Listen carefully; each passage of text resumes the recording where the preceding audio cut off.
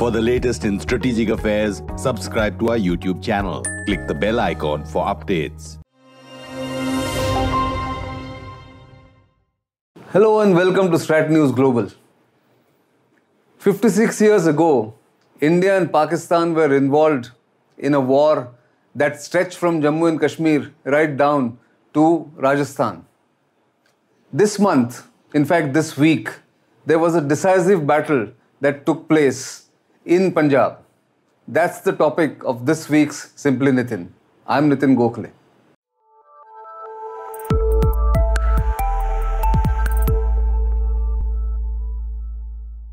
Although the war had begun in mid-August 1965, first in Jammu and Kashmir, in fact in the Kashmir Valley, under what was Pakistan's operational plan known as Operation Gibraltar, it had moved southwards and had come into the Jammu region by end of August, early September. In fact, on 1st September 1965, the Pakistanis almost broke through India's defences in the Cham-Jauria sector and threatened to capture Akhnur Bridge, which is a vital bridge connecting Jammu region to the Kashmir Valley, and of course the Akhnur town. And then suddenly, for some inexplicable reason, the Pakistanis halted their advance. There is a backstory to it, of course, that the Pakistan President, Muhammad Ayub, or Field Marshal Ayub, decided to change the General Officer commanding the 12th Division, which was advancing into Indian territory. Major General Akhtar Malik, who was commanding that division, was relieved of the operation which was named Grand Slam. And Major General Yahya Khan, who later became infamous for losing half of Pakistan to India in 1971 and allowing creation of Bangladesh in 1971, which is the 50th year of that event. So Major General Yahya Khan was put in charge, and his 7th Division was put in charge of Operation Grand Slam and to advance into Indian territory. That 24-hour window, which slowed down Pakistan's advance and allowed India to regroup, which was actually, in the boxing terms, Indian forces were on the ropes. They were battered, they were disorganized, they were retreating. And yet, the Pakistanis halted instead of coming and capturing Akhnur Bridge. But India did not know all this that was happening inside Pakistan or at the highest levels of the Pakistani leadership. So to relieve pressure on Cham-Jauria, India had kept a backup plan called Operation Riddle. And the plan was to threaten Pakistan's main city, Lahore. That operation was named Operation Riddle. And it was important to wait until the last moment to launch that operation, because it meant if Lahore had to be threatened, which is Pakistan's main city even today, then India needed to cross the international boundary. Unlike Jammu and Kashmir, which is the line of control between India and Pakistan, and which is not yet fully accepted by either side, where crossing into each other's territory is not seen as declaration of full war. Crossing the IB, which is a well-settled border, or the international border, is seen as declaration of a full-fledged war. And yet, India took that decision to launch Operation Riddle. According to then Defence Minister Y.B. Chauhan's diaries, which was later converted into a book, and all other accounts of that time, it was Lal Bahadur Shastri, the then Prime Minister, who gave the final permission to all the three chiefs who had walked up to the Prime Minister and had said that we are under tremendous pressure in Cham-Jauria. In fact, the army chief then, the General J.N. Chaudhary, had walked up to the Defence Minister and then to the Prime Minister and said that we are under pressure, we are about to lose control over Jammu region and maybe even the Kashmir Valley. But if we do this, that pressure will be relieved in Cham-Jauria if we walk into the Pakistani Punjab side, which is, the capital is Lahore. So the Prime Minister apparently said, and I have quoted in my book I wrote in 2015, this book, which was commemorating the 50 years of the 1965 war. I wrote this for Indian Army's think tank, Center for Land Warfare Studies, which details the entire background and the detailed briefing that had taken place. The Prime Minister said, then what are you waiting for? You just do whatever it takes to relieve that pressure and put Pakistan on the back foot. So, on the night of 5th September, the Operation Riddle was launched. The plan was to cross the Ichogil Canal, which was on the Pakistani side, but which was a formidable obstacle for any armored movement from Indian side to get into Pakistan. So, the forces were ordered, and on 4th and 5th September, the entire state of Punjab was full of traffic, military traffic, marching towards the border. So as I wrote in the book, and I'm now quoting from the book, throughout 4th and 5th September, thousands of vehicles, civil and military, and hundreds of trains rushed towards their destinations as per the movement plan. The entire army in the western sector or under Western Command was moving there. It is remarkable that no serious accident was recorded during this planned move of Western Command headquarters from Shimla to Ambala and, of course, towards the border with Pakistan. All that happened on 4th and 5th, and then by 5th midnight, the Indian forces led by the 3 Jat battalion. So the 3 Jat unit, part of the 54 Infantry Brigade, attacked mile 14 on the Amritsar-Lahore road, managed to capture it within 2 hours, killing 35 Pakistanis, capturing 2 officers and 12 soldiers, besides seizing a considerable quantity of weapons that included 2 rocket launchers.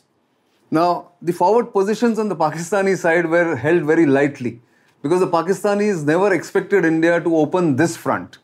Because as I said, opening a front along the international border is considered declaration of a full-fledged war. And the Pakistanis, in their assessment, had thought India will never dare to do it because India had a new Prime Minister in Lal Bahadur Shastri. It was weakened because of the defeat in 1962 against the Chinese, and they were trying to regroup and rebalance its forces. And so they thought this will never happen. And yet, because India caught them by surprise, the 3 Jat unit, which was at the which was the spearhead of the Indian advance, actually crossed over into Pakistan without any opposition or with very light opposition, as I mentioned. They got into a village or a small town called Batapur. I think I've spoken about this in one of the previous episodes, that how the 3 Jat unit actually went and crossed Ichogil Canal, which was a major obstacle put up by the Pakistanis. But as they went across, they came across very little opposition from the Pakistani side because Pakistanis had sent their soldiers on either leave or had withdrawn them into some other areas for taking on the Indians in the Chamjoriya sector or towards the Kashmir Valley. Now, they advanced through the Batapur area and came across no opposition. But then 3 Jat was called back because they had advanced so fast that there was no other supporting units which had managed to cross the Ichogil Canal. They were left far behind. And then in a war, one unit going ahead and getting separated from the main body of the attack is not good because it can get isolated, it can get attacked, and it had no supporting artillery fire or even tanks could not go across.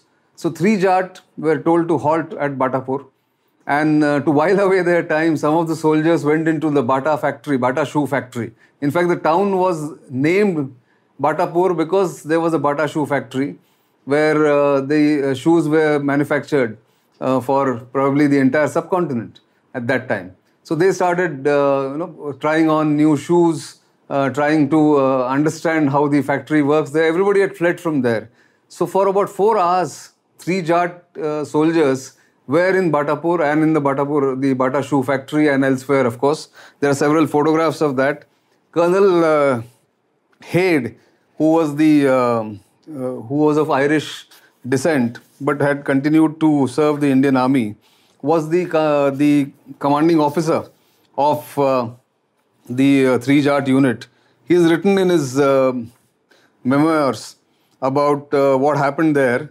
But the whole issue was that the Pakistanis were caught by surprise, and because India applied pressure there, the pressure in Chamjoria and elsewhere in the Kashmir Valley was eased by the Pakistanis, and finally the war ended towards 22nd of September. Many people call this war a draw because there was no clear winner.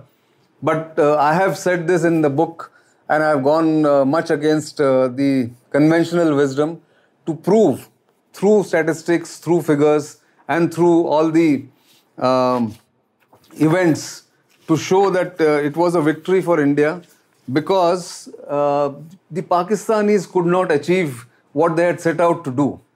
One, to take Kashmir by force, which they could not do. Two, to put India on the back foot, which they could not do. And instead, they lost more men, lost more territory, and lost more tanks. In the 65 war, there was this famous tank battle which took place at Khemkaran and Asal Uttar, which again is a matter of a separate Simply Nitin episode perhaps, where Abdul Hamid got the Paramveer Chakra in Asal Uttar, in the Battle of Asal Uttar. And the tank battle was the largest tank battle post-World War II. There, India destroyed Pakistan's pride. The one armoured division, the newly acquired pattern tanks were destroyed by India's old Centurion tanks. And because of superior skills of India's armoured corps soldiers, armoured corps officers, who fought very well there. So, all the plans that Pakistan had actually came to a naught. And therefore, I suggest and I claim that it was India's victory. It was turning the tide. India was on the back foot in the beginning. It was not caught by surprise, but it was on the back foot, as I mentioned, especially in the Chamjoria sector. If the Akhnur bridge was captured under Operation Grand Slam by Pakistan, then perhaps India would have had to say goodbye to the Kashmir Valley at that point in time. That didn't happen because India opened the front in Punjab and tried to get to Lahore. And mind you, the plan was not to capture Lahore. The plan was only to threaten Lahore, Lahore's existence or Lahore's security. Because capturing a city is easy, but defending it and then continuing to secure it is a nightmare for any army. In an urban area, built-up area where there's a lot of civilian population, huge population, and the density of population is very high, it is not the army's job to defend or capture and secure those cities. Therefore, the plan under Operation Riddle was only to threaten Lahore, which India achieved, and achieved its aim in easing the pressure elsewhere. That was the episode which can be termed as a turning point. In fact, the whole book that I wrote in 2015 is called Turning the Tide, How India Won the War. So if you have time and if you are inclined to know more about what happened there are lots of details here, lots of anecdotes, first-person accounts, and of course a lot of maps about the 1965 war. This is the 56th year of that war and that crucial week of that war which turned the tide in India's favor. That's all I have this week. I thought I'll give you a glimpse of this because we've been talking quite a lot about China, about Afghanistan. So this is something different which happened more than half a century ago, but still important. That center of gravity for Pakistan, and please go and look up why it is called center of gravity in military parlance, is Pakistan's Punjab province and especially Lahore. If Lahore gets threatened, then Pakistan's very existence gets questioned.